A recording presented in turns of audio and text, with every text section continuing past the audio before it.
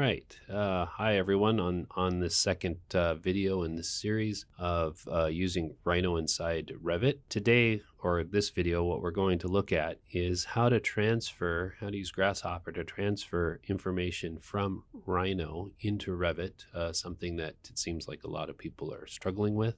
And so we'll take a look at the process. And you can download these sample files, by the way, off the video links and give it a try yourself. And so what we're starting off here is Revit with Rhino running inside. We still have this toolbar here like we showed in the last video, how to install it and run it. And I have a blank model up here, a blank Revit model. So what I'm going to do here is I'm going to open Rhino inside, and I will open a Rhino file.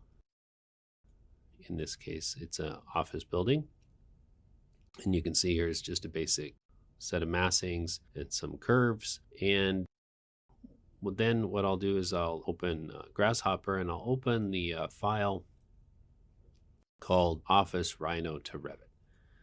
And when you look at this, you'll see it's a very simple file and a very simple definition. I used some tools from this Revit toolbar. That's the special Revit toolbar that runs inside of Grasshopper when it's running in Revit.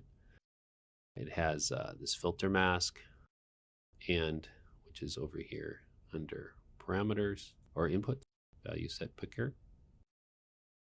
Also used here, there's a component that looks at categories in the document categories. And then over here is the ability to create Revit objects from Rhino geometry right here. And that's add direct shape by geometry. So you can run this, and this standard BREP component in Grasshopper. And as you know, what we need to do is right click on this and say set multiple BREPs.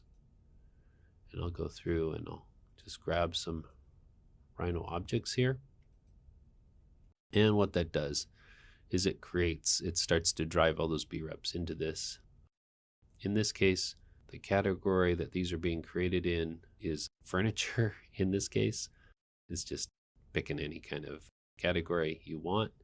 But you can see over here I have the objects in Revit. Interesting part about this is because Grasshopper is driving this connection, if I grab the objects here in Rhino and I move them, you can see that they also move in Revit. And so we have a live link here between Rhino and Revit, and allows you to quickly move things across as you go. You can, of course, adjust this. You can have it filter for certain objects in Rhino. You can have it look at certain layers. There's a lot of different things you can do here to adjust how this geometry gets into Revit. But on the very basic level, this is a good start. Anyway, so that's the first and probably the easiest workflow that you can do with Rhino inside Revit. Next, I'll show how to get Revit geometry out into Rhino in the next video. So I'll see you then. Thanks. Bye.